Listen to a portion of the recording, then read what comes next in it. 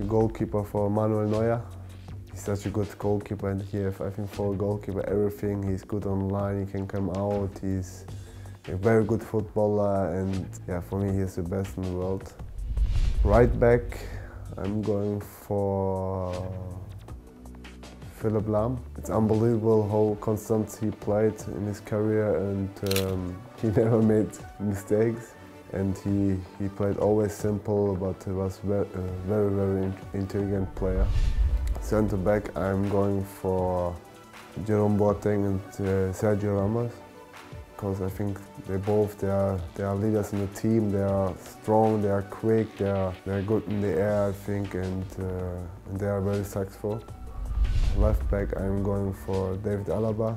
He's a good friend of mine, and he's just, for me, a world-class defender. He played always good football. He's strong, he's quick, and he has everything to be a good left back. Left midfield, I'm going for Franck Ribéry, because when I used to play with him, he won I think the best player in Europe, and he was just amazing.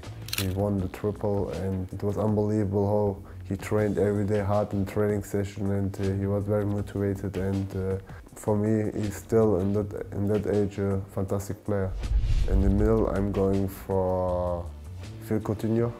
I think I never saw a talented player like him. He has everything on the ball. Is just amazing. It's very difficult to play against him. He can score goals, very good shoot, and he can do just everything with the ball. Next to him, I'm going for Steven Gerrard.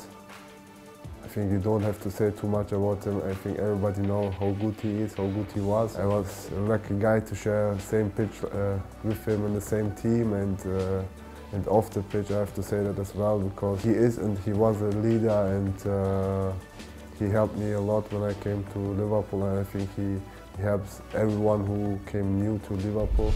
On the right side, I'm going for Arjen Robben.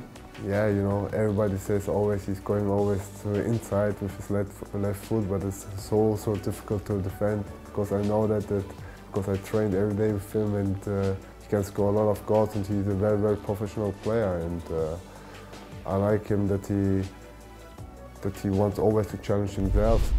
I think everybody has to go for them too. It's Cristiano Ronaldo and Messi.